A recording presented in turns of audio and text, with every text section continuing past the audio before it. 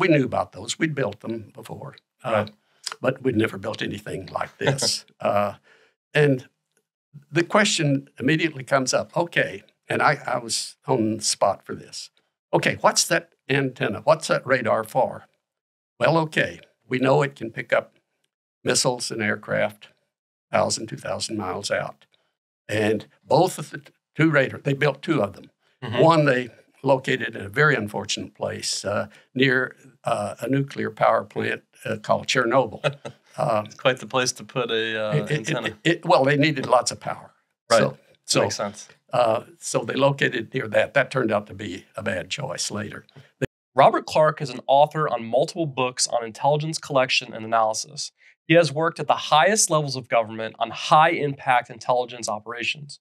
I spoke with Dr. Clark about the history and evolution of geospatial intelligence, the current conflict in Ukraine, and the future of the intelligence community.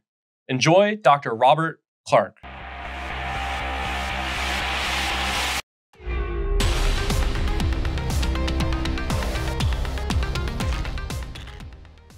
And the pace, I like it when people around here complain about traffic. I think it's hilarious because I was on Market Street for 5 minutes. It's like, okay, traffic is when you consider ditching your car and moving on with your life.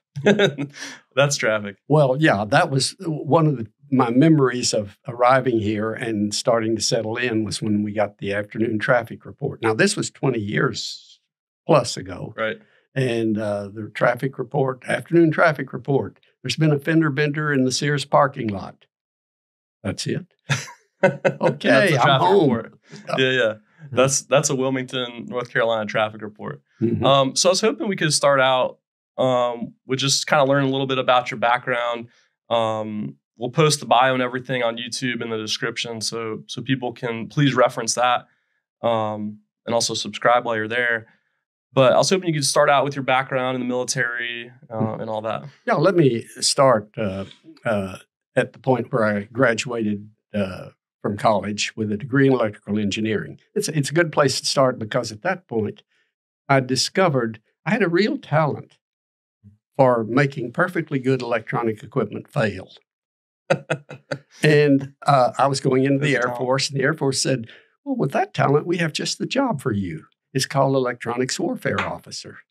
And it was a great job because here I was with my special talent flying around in a B-52, jamming radar, jamming communications for training and so forth. Great. Yeah. Great job. Then they said, well, okay, Clark, you got that job down. Now our wing needs a combat intelligence officer. So you're going into intelligence. And I didn't know what intelligence was. Right. So, okay, I can do that. Or at least I can try it. Didn't know what I was getting into. So this was my first experience with geospatial intelligence because I was in charge of briefing air crews on what routes we should take if we had to go to war and penetrate the Russian air defenses, and had responsible for a lot of, maps and charts that were classified top secret. They had our targets on them, and they had the locations of radars, surface-to-air missile sites, government control centers, nuclear storage sites, all sorts of stuff. And they were updated about every couple of months or so. And I kept on saying, how do they know all that stuff? Right. How do they know exactly where a nuclear-armed surface-to-air missile site is? Because we weren't supposed to be flying U-2s over Russia and China at the time. What I didn't know, because it wasn't cleared, is that they had satellites that were flying that were picking up radars and radio communications and locating them. And we had just started flying imaging satellites, Corona. And so I learned about that. So what year was this around? Oh, this was in the late 60s.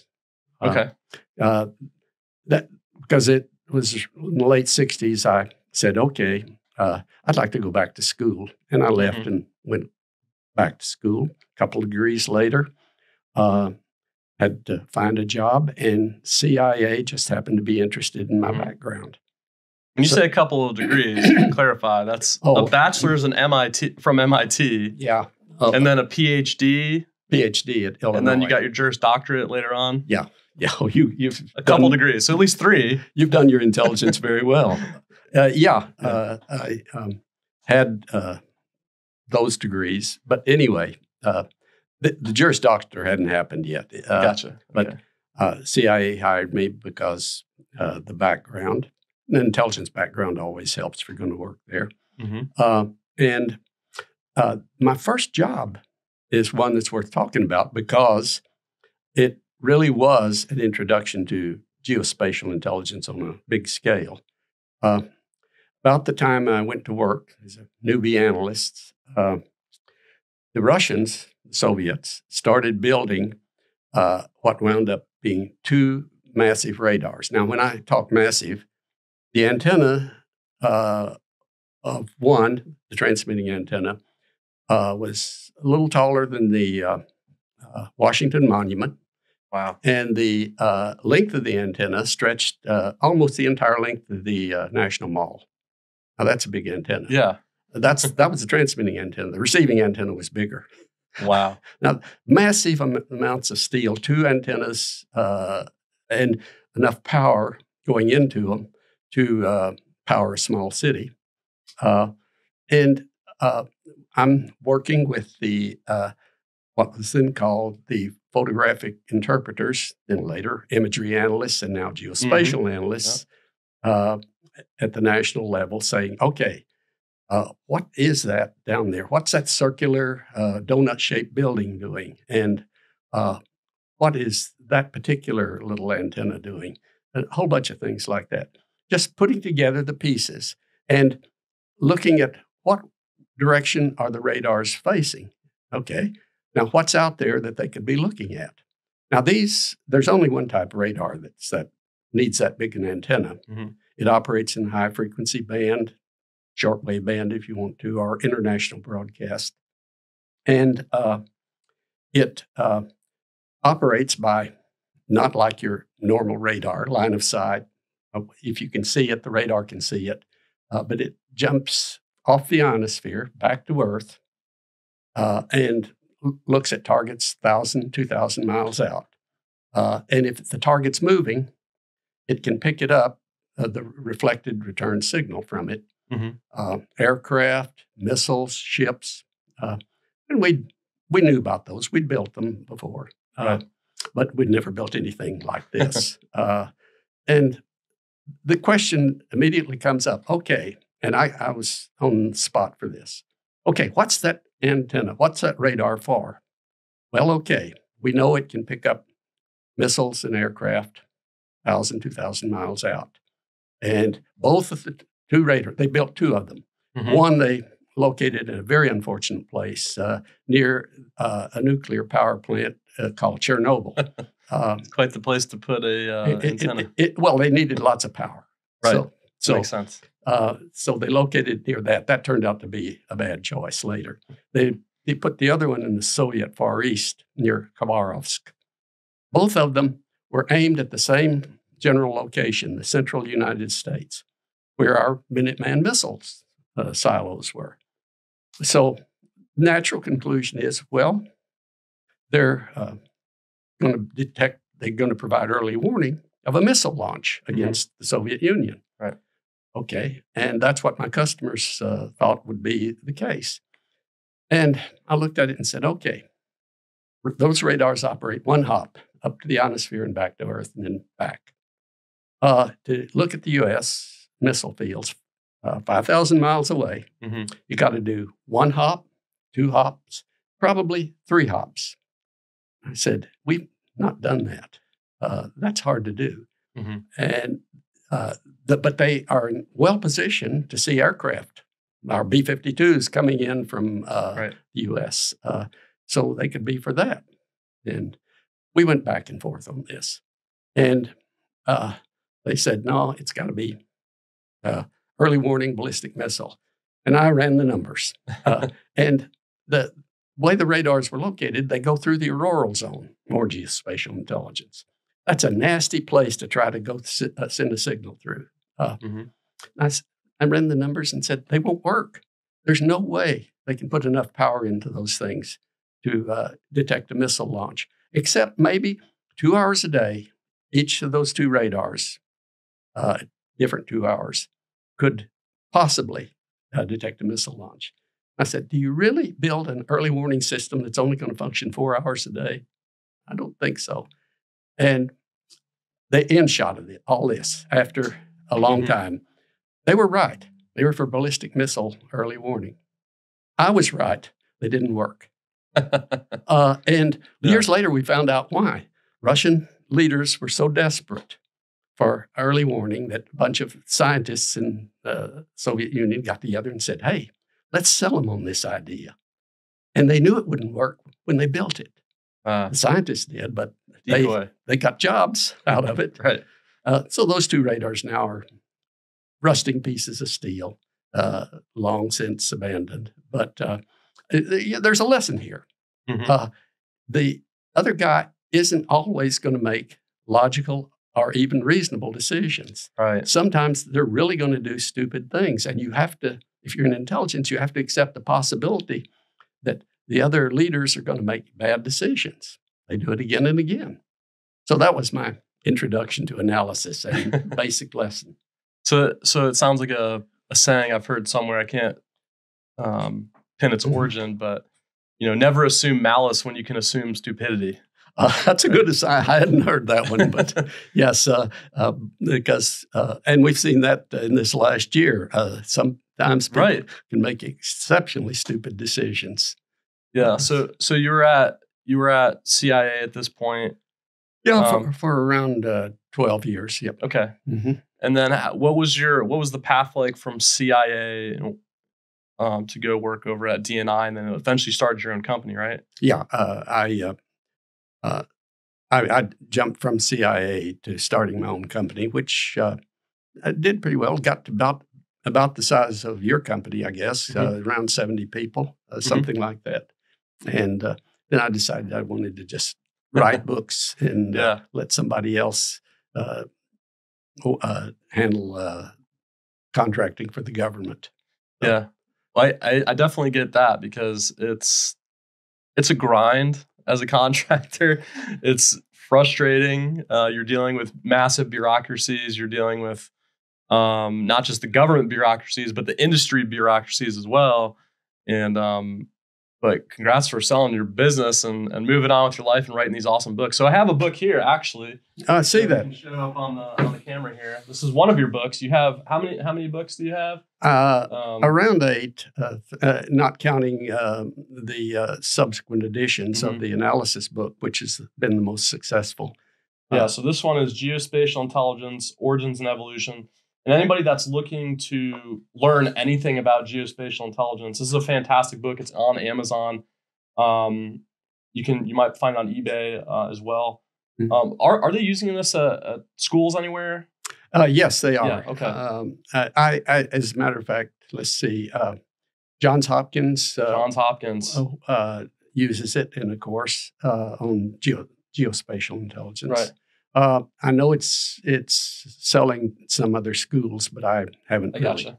So I was hoping you could sign it for me today, if you don't mind. With pleasure. That'd be awesome. So we'll do it right now. Yeah, let's do it right now while we're here. Okay. Now I've got to give you an inscription here. Okay. All right. Well, while you're thinking of that, I can talk about some other things. So this book, the Geospatial Intelligence book. If you're unfamiliar with geospatial intelligence at all, it's gone through this massive transition over the past 20 years, where when I was in the military, I was a satellite imagery analyst, right? And then somewhere along the way, someone said, well, what they're really doing is pinpointing and working with location more than using just the imagery. Imagery is one source. It's one vector of understanding what's happening on the ground. But then you have things like, and your book is fantastic. It breaks down everything about geospatial intelligence. You have your cyber approach, your geolocation from signals intelligence, things like that. So I definitely recommend checking out the book, even if you're just tangentially interested in the topic.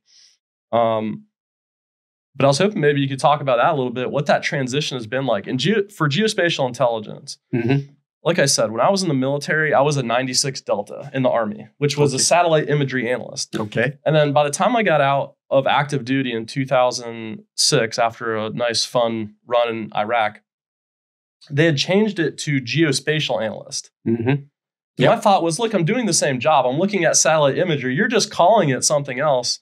What is this? I don't know how to describe this, but what has been that push to go from, this, what used to be called imagery intelligence, IMINT, that was the thing. And now it's GEOINT. And I even see GEOINT moving in and morphing into something else. I was hoping you could enlighten me on how that transition occurred into being, Well, let me go back to a few of the origins that led to both this book, and I think kind of point to where GEOINT is going, I think.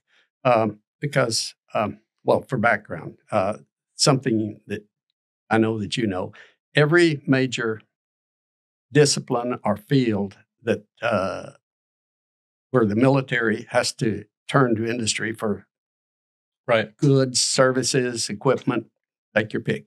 They develop a professional association. So the Air Force Missileers have their U.S. Space Force Association. Navy aviators have their Tailhook Association that occasionally gets infamous. And my own profession, electronic warfare, has its professional association called the Association of Old Crows. A nice, cute name. Anyway, and the whole idea is you have every year an annual meeting where industry and the military and the government get together, display their wares, and basically sales event. And you have your professional journal that comes out every month or so. And they just continue to do that. And as you know, because both of us are members, the U.S. Geospatial Intelligence Foundation was developed back around 2002 by a industry a friend of mine in the industry, Stu Shea. He started it. He was the first president. And in around 2002, about the same time, he and General Clapper, who was head at that time new head of NEMA, NEMA, the National Imagery and Mapping Association, which is now the National Geospatial Intelligence Agency. Thanks to General Clapper, who changed the name. The two of them came up with the idea of geospatial intelligence about the same time and came up with the name GEOINT. And at the time, I thought that was fabulous. It's a great concept. But I said, you're treating it like it is just another collection int, one of the big five, human intelligence, HUMINT, signals intelligence, SIGINT, geospatial intelligence, GEOINT. Okay, yeah, you do collection, but it's not the same as the rest. It's not a collection int. It is an all-source analysis discipline, and you should distinguish it. But for political reasons, they really couldn't do that because you have all-source analysts in CIA and DIA who say, stay in your own lane, get out of our lane. Well, you can't. And the leaders of NGA have told me that more than once. I'm not arguing with you, but we just can't do that.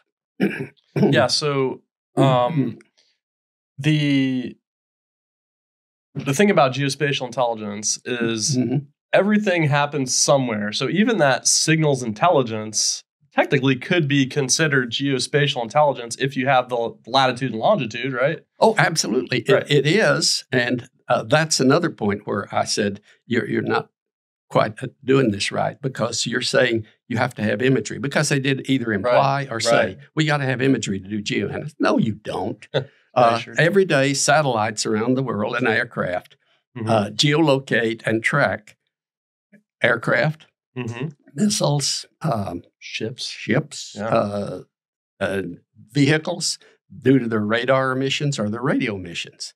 And every day around the world, you have sites that detect seismic emissions and pinpoint where there are earthquakes or underground explosions because they're watching out for underground nuclear tests.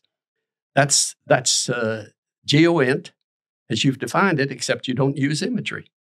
Right. And every day you have, the U.S. Navy has all of these underwater sound systems that detect, locate, and track submarines underwater.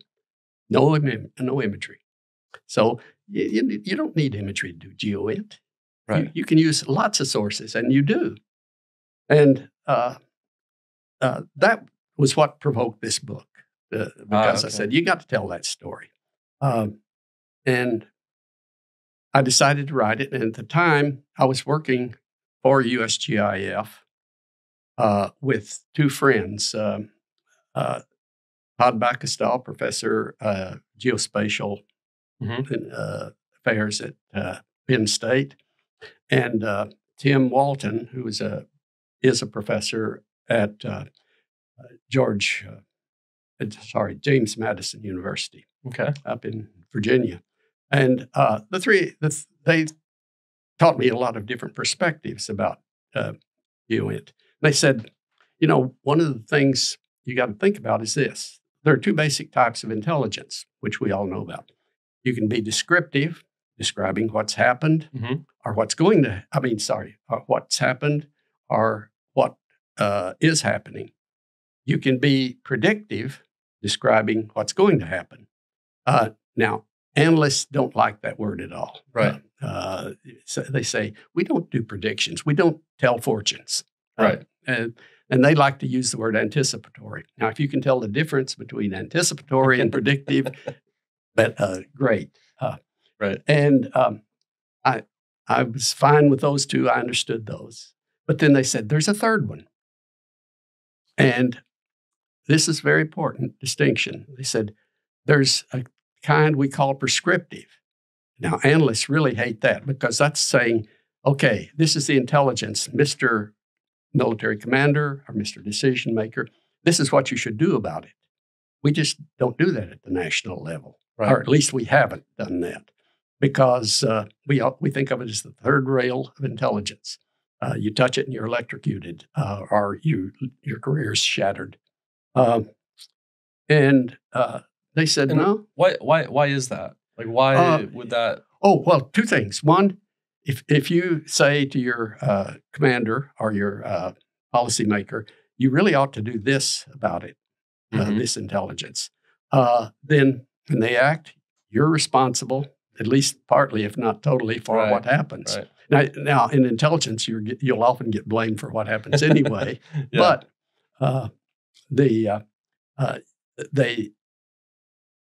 analysts in the intelligence business, the national level anyway, really don't want to do that. They kind of do it indirectly, but they officially they don't do it. Well, that's changing. It's changed quite a bit over my career because for several reasons. One being that we analysts now have the tools to do predictive or anticipatory intelligence, to see what's happening, to tell a commander, if you do this sort of thing, this is likely to happen. If you do that, that sort of thing will happen. Right. So it can be done. It's been being done in industry. And I see it as the future of geospatial intelligence, certainly, is not only being able to tell your customer, this is what is likely to happen, but this is also some of the things you can do about it, and this is what will happen if you do those things. Right. It's definitely a trend. Yeah, your company builds some of those tools. We sure do. That's interesting because when I worked at CIA, they'd always say, you're not the decision maker, you're the analyst, right? Yep. They would say that, but then they would always come to me and say, hey, where should we be looking at over here? Where should we be going next? Yeah. And I say, well, I'm just the analyst, but I'll tell you right now, if you go here, you're going to find what you're looking for. Yeah. So I always find that kind of interesting distinction. Yeah. If they ask, then analysts will, like they did to you, analysts will sometimes say, okay, you ask for my opinion. This is right. This is where I would go with it. And this is what will happen if you do. Yeah.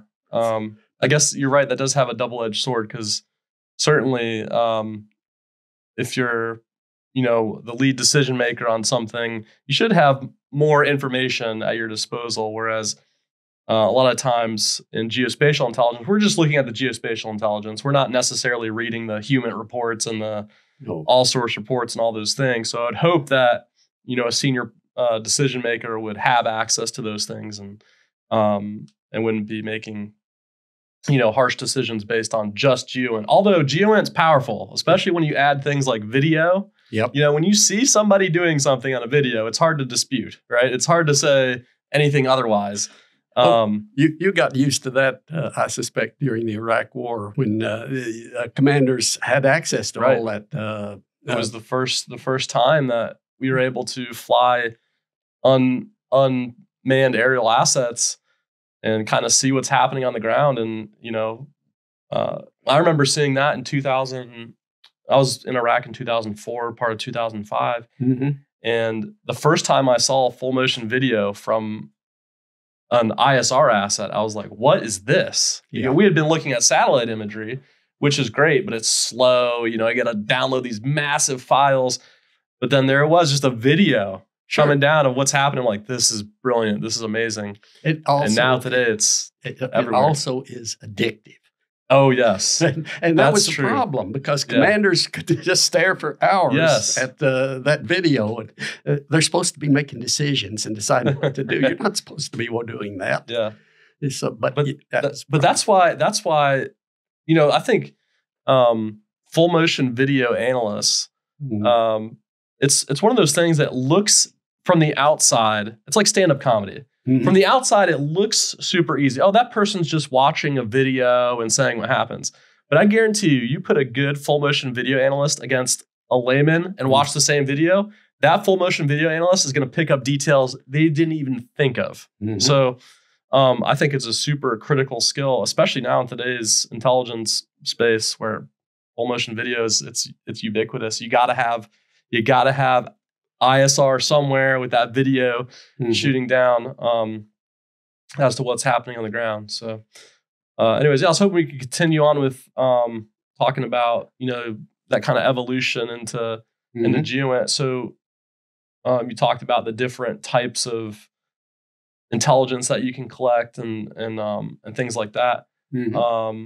Where do you kind of see it evolving to now? If you're paying attention to what's happening in Ukraine, or really any of these hotspots around the world, it seems to have morphed into an OSINT-driven intelligence picture where, social media and things like that. I actually just saw the other day some Russian troops were killed because they gave away their position on social media. That was in today's news, yeah. Yeah, so number one rule of being at war, do not post on TikTok or wherever your location, because you're going to get a missile right.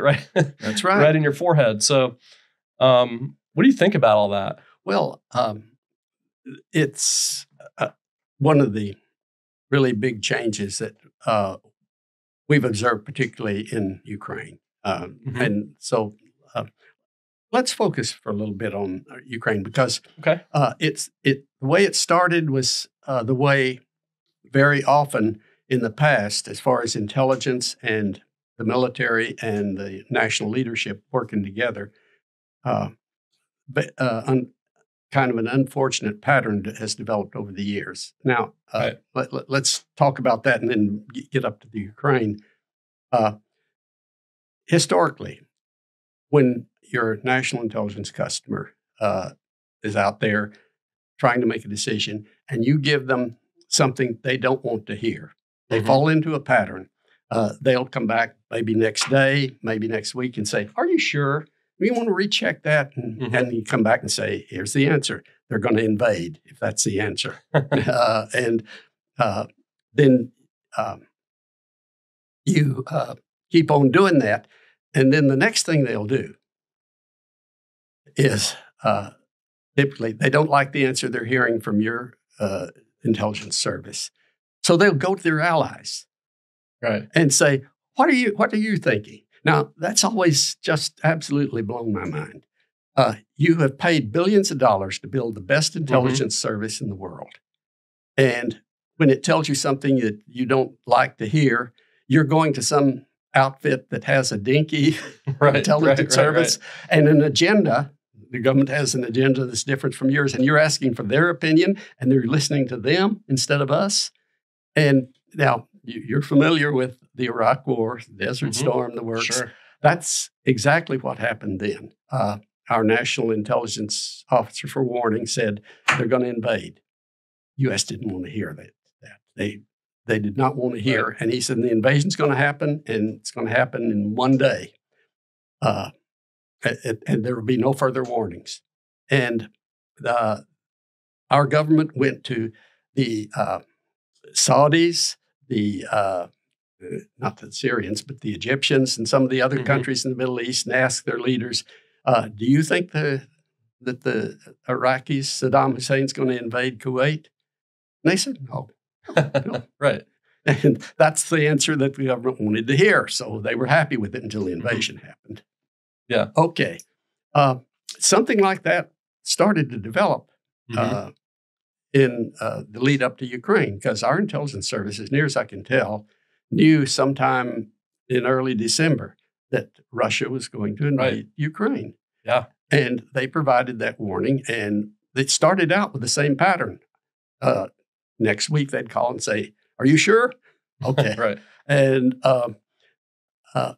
what happened, though, in the end was must be smarter people working in the government than we had way back in 1990, because they accepted, and well, I think it helped that the British and the Germans and some of the others said, yeah, we think they're going to invade. Right. So you didn't get any help there. But anyway, the government turned around and accepted the intelligence, and they did something that is different than the way we've done in the past. They started planning, okay, it's going to happen.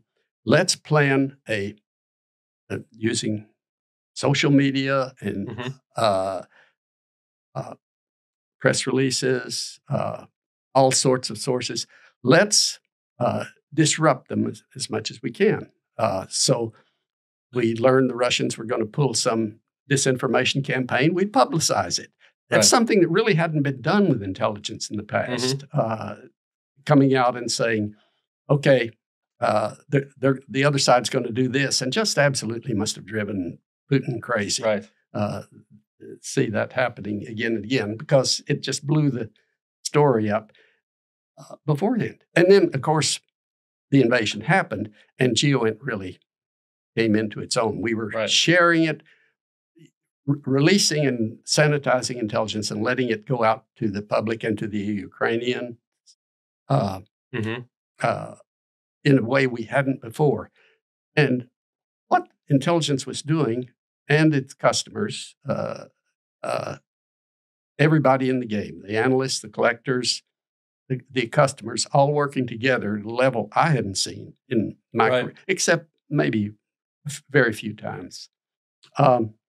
And it's a different way of collecting intelligence, analyzing it, and using it, in that you have everybody working together on it.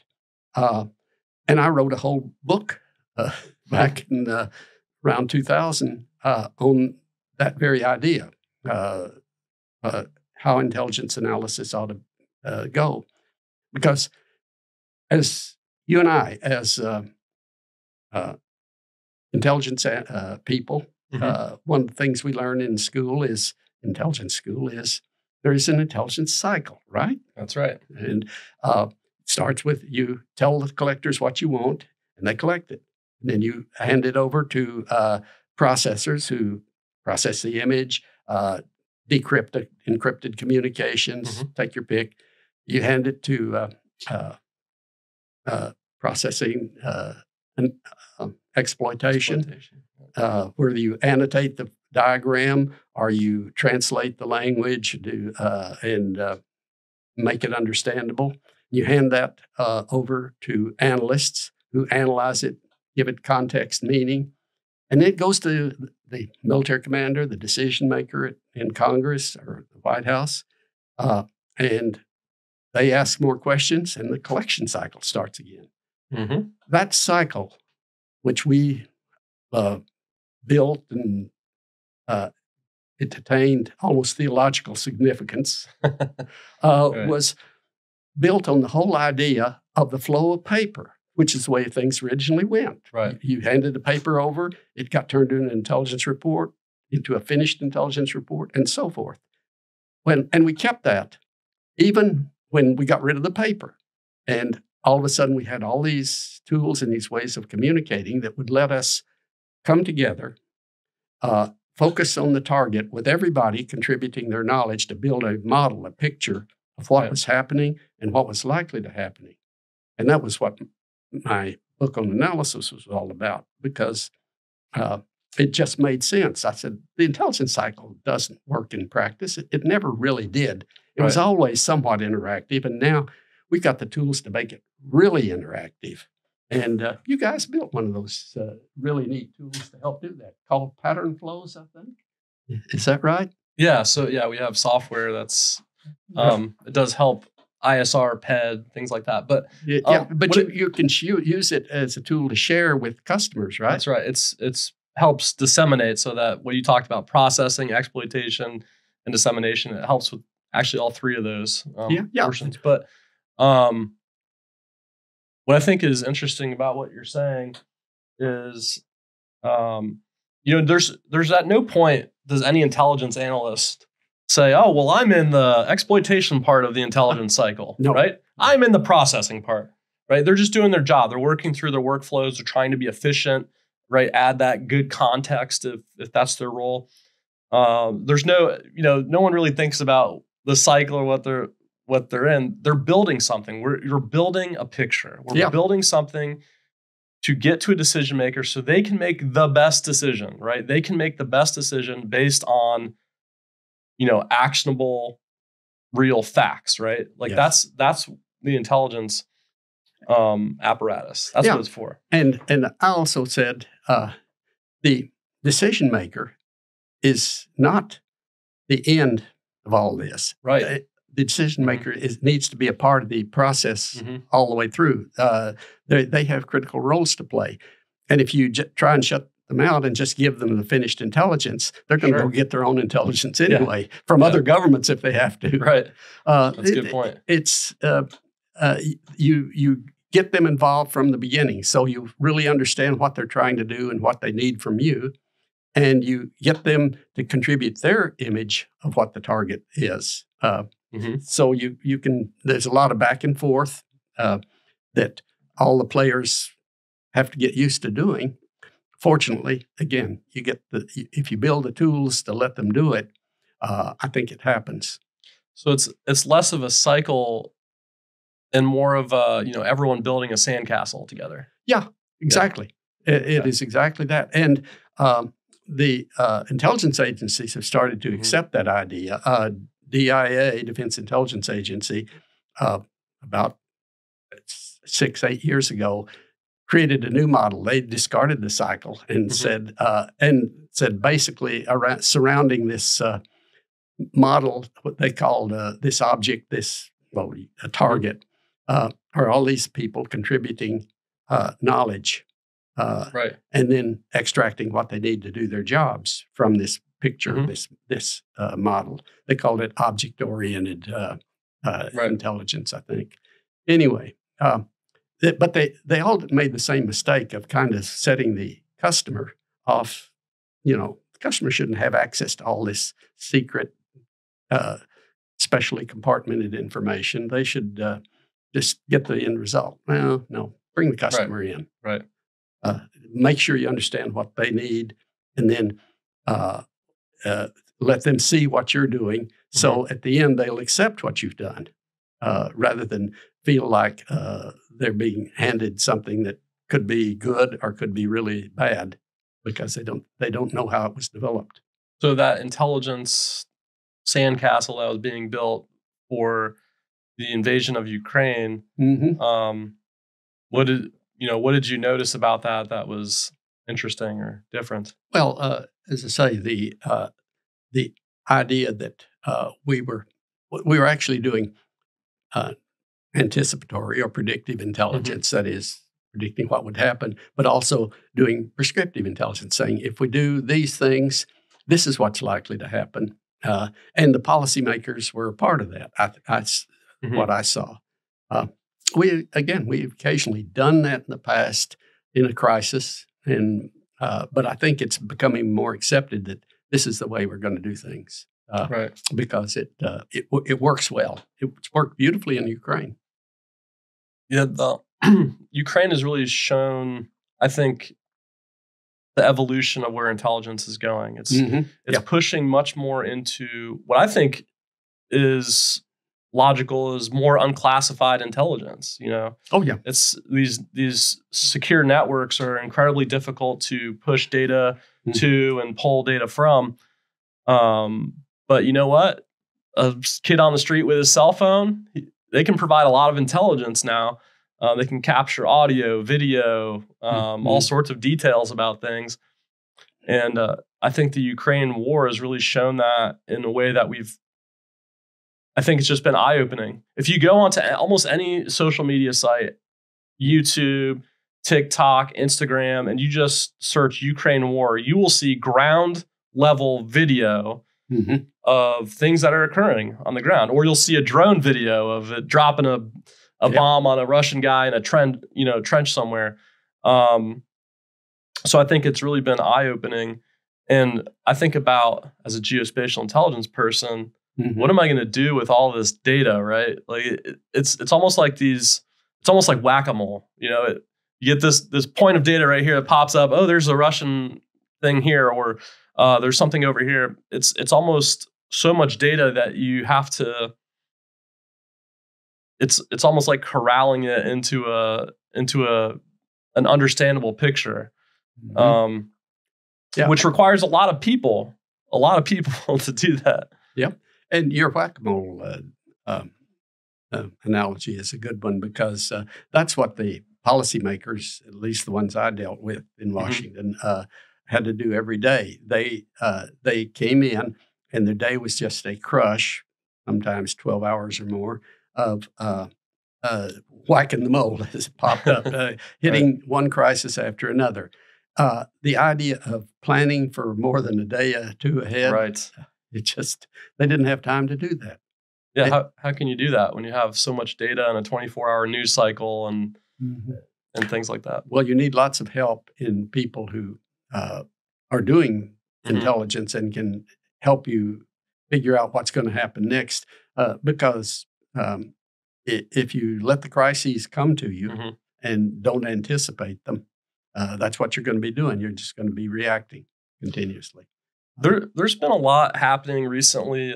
Well, I guess it's not that it happened recently. It's been reported recently through Twitter. I actually saw something last night where the intelligence agencies and the Intel committee from Congress has a lot more influence over the social media censorship than we ever thought. What do you think the intelligence community's role is in interacting with these social media companies?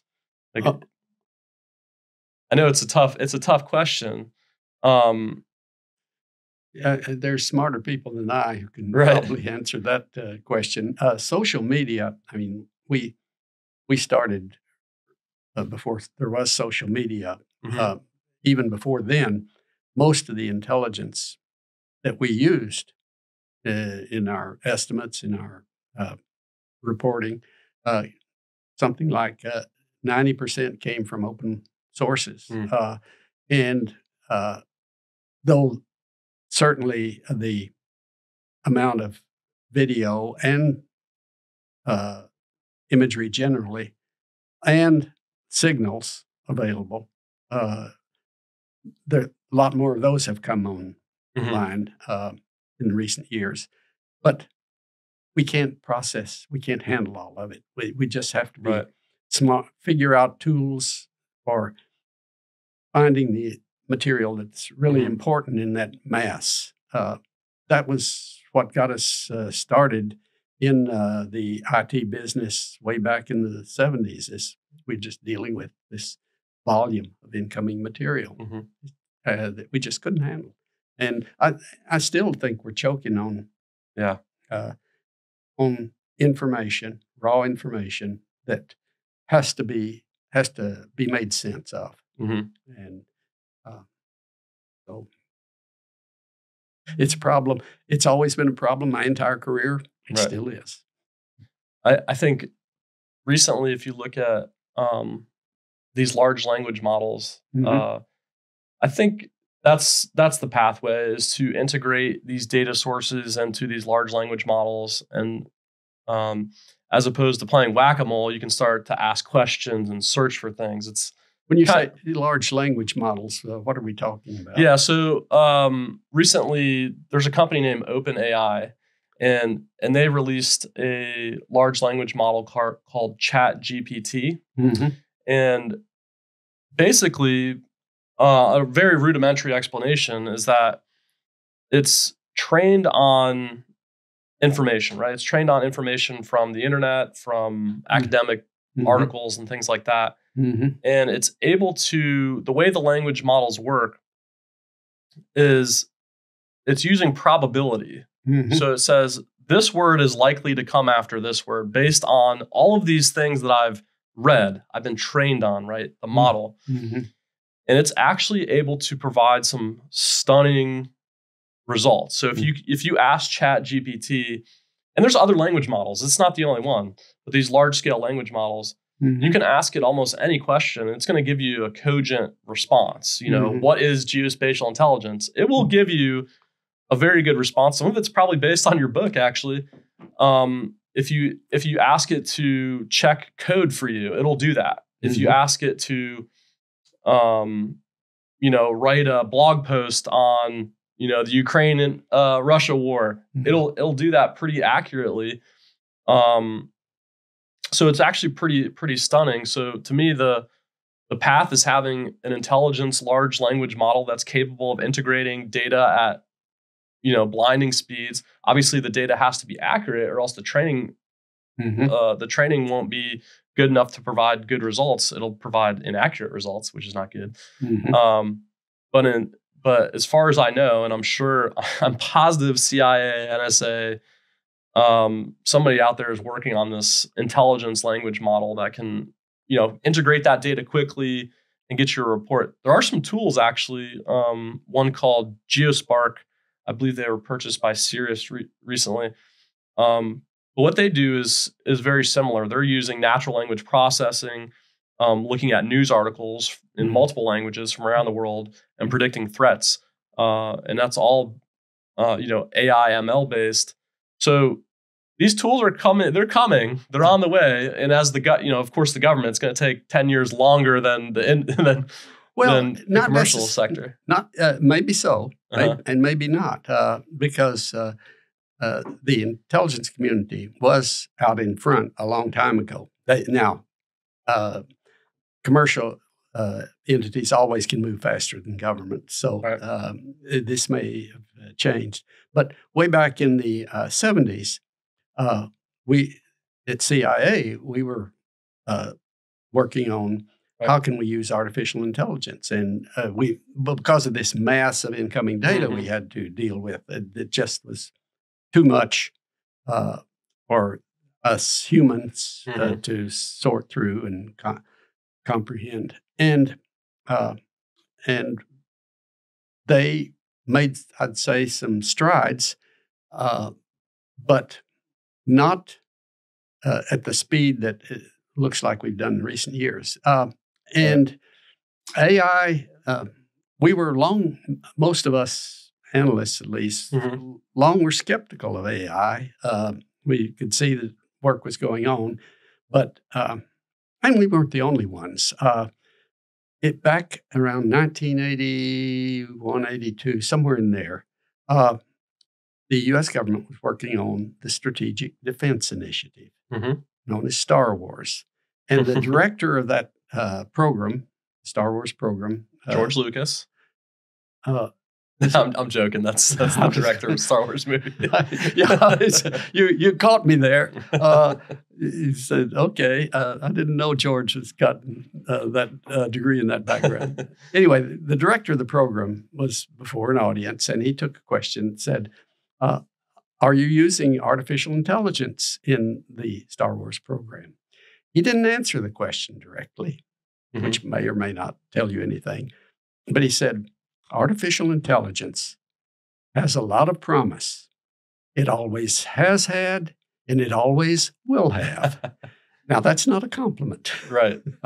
And so, like him, I was a bit of a skeptic for a long time because I didn't see it being applied by the analyst, or the collector, the normal human being who has to use this stuff in everyday use. I think that's changing. I'm still a little bit on the skeptical side about artificial intelligence and machine learning. Well, let me change your mind. After this podcast, after we're done, I'm going to show you ChatGPT. Okay. Which I think is going to change your mind. It's the first large scale language model that the public kind of has access to. And I think it's going to change your mind about the skepticism towards AI. Well, I'm not skeptical that it will work. I'm still skeptical until I see it actually being used by an analyst to accomplish something that's worthwhile. I think every intelligence analyst on the face of the earth needs to have this tool with them right now. It's as every bit as useful as Google.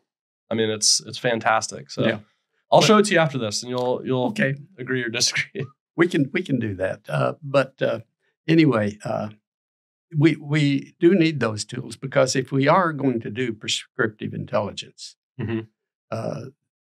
make that bold step forward, I think machine learning and AI are going to really need to be part of that because we if for nothing else as a cross check on our own intuition, then as we struggle with the problems. Yeah, no, that's a good point. That's a good point. Because every human has bias, right?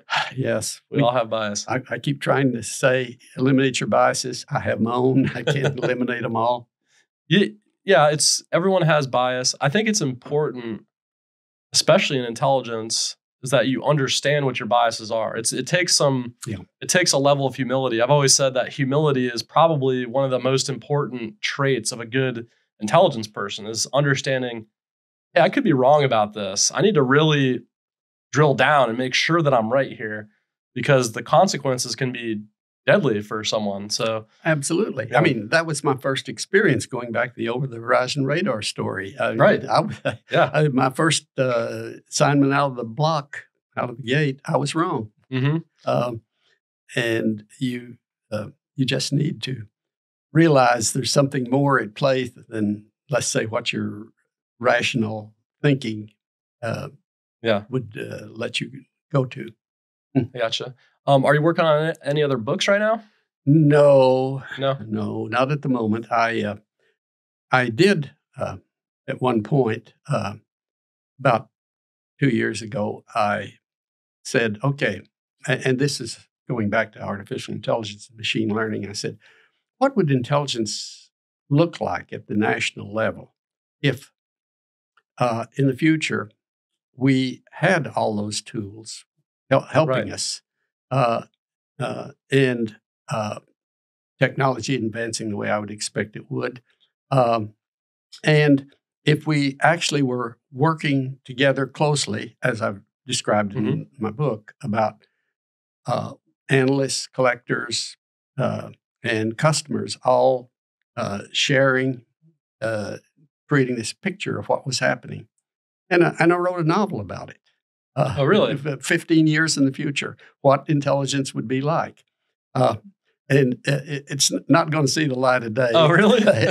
Agents, because these days these days, if you don't have some sort of a Yellowstone-like plot where the people are getting killed and there's action and excitement all the time, it just doesn't sell too well. Well, intelligence is more like a detective story, right? A Sherlock Holmes story, puzzling things out from evidence, and that just doesn't sell books. Yeah, I think that's a great point. You always see these movies about the intelligence community, right? And there's always some analyst who is running for the train to catch the bad guy. It's like, no, that's not what an intel analyst is doing. Okay, no. Very few people in intelligence do that sort of thing. Special ops types of guys. Yeah, exactly. We send in the heavy hitters. We're not out there. No. I may be able to shoot a pistol, but I don't want to go around carrying one. So you're working on a novel, but you don't think you're going to publish it? Why not? I finished it, but my wife, who is also my editor of all my books, chief critic, and the chief reason the books succeed, looked at it and says, "You're not sending this any place. I've told you again and again, you can't write." She's probably right. Well, I think you should publish it. Yeah. I think you should publish it. If I find an agent and I get my wife to agree, maybe I will. If you are an editor, an agent or something, you need to get in touch with me. I will hook you up with Robert Clark, because I guarantee you whatever is in that book is awesome. Guaranteed. Yeah, but their question is going to be legitimately, will it sell? It might sell to you and I and people in the community who understand this is the real world of intelligence. Right. But the media has created this picture of intelligence, and I don't know that's unreal, but I don't know if we can get away from it. Yeah, it is crazy. I think I can't remember which show I was watching. It was on Amazon Prime or something like that, and they're in the CIA, right? Mm-hmm. And they all had their cell phones, and I'm like, no, right there, you lost me, because you're not bringing your phone into the skiff. Nope. And I always think it's funny when the intelligence community is depicted on any movie, anything like that. It's always just garbage. Hey, can these places hire one person to come in and be like, that's not how that works, Oh yeah, but the answer always is the same. More exciting. This is entertainment, right? This isn't reality. There's an old line about that says the movie should be more like life. This dates back 50 years plus, and someone said, no, life should be more like the movies. But it isn't.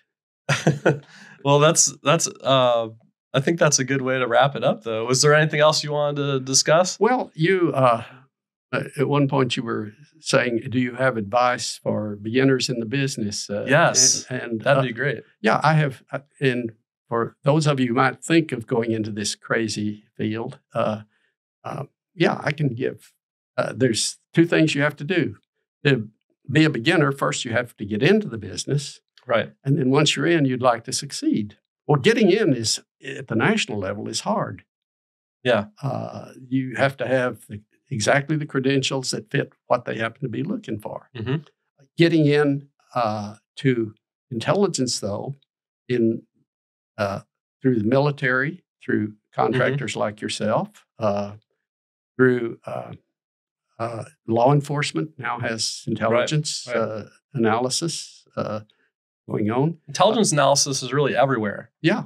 What's interesting is I've seen over the years some of my friends and colleagues, when they used to go work for Lockheed Martin and Boeing, now they're going to work for Disney, Bank of America, Amazon, Microsoft.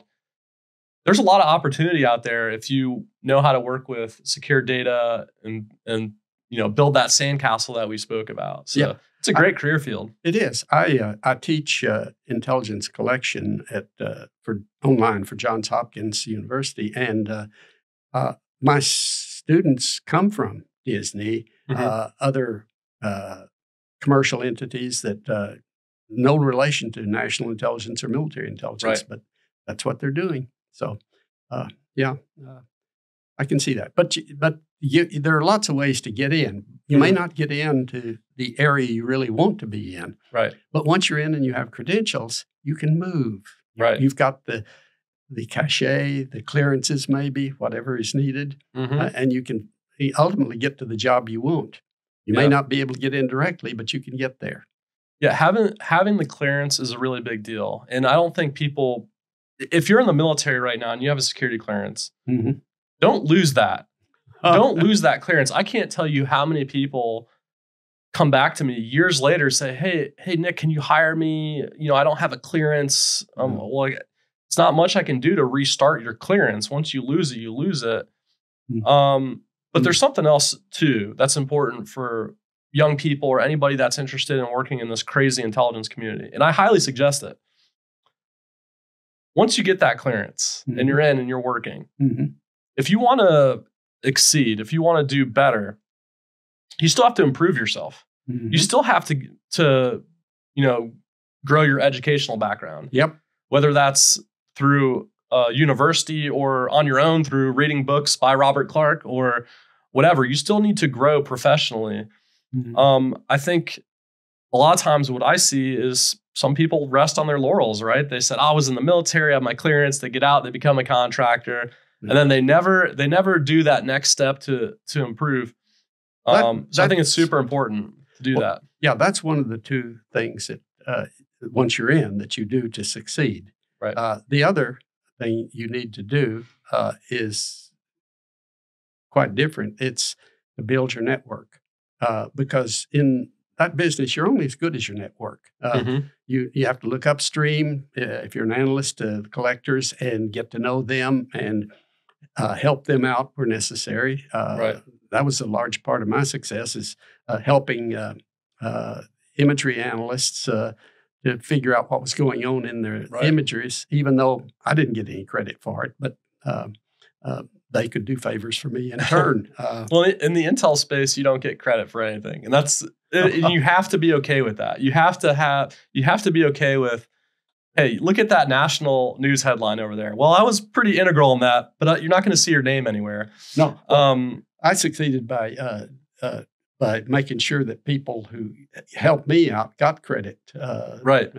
Because I helped the imagery analysts and make sure they got the credit for it, even though I may have figured out what was. But you said something interesting about your network, and you know it's important for your professional career, of course. But if you're working in the intelligence space, right, I can say the most impact I've ever had on any intelligence operation has been through reaching out and working with the right people and knowing who's sitting in what seat, right? It's hey, Bob, can you tell me what's happening over here? Because that's how you assemble a really good picture, right? You leverage that network. That there's people in this space that are in.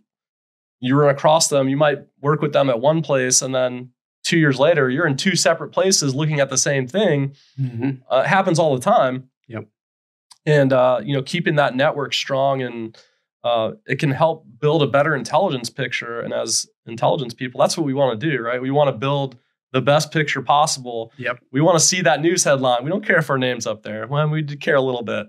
We want to see that news headline that we made an impact, right? That's the real crux of the intelligence community. For anyone that's looking to get into a career, this space, you will make an impact. You are going to affect things that happen around the world. And that's the one thing I think this upcoming generation and maybe even my generation really care about is, what I do matter? Does it matter what I do? Am I going to go make money for some bank? Am I going to go, you know, peddle stocks on Wall Street? And maybe I'll make a lot of money, but what impact does that really have in the world?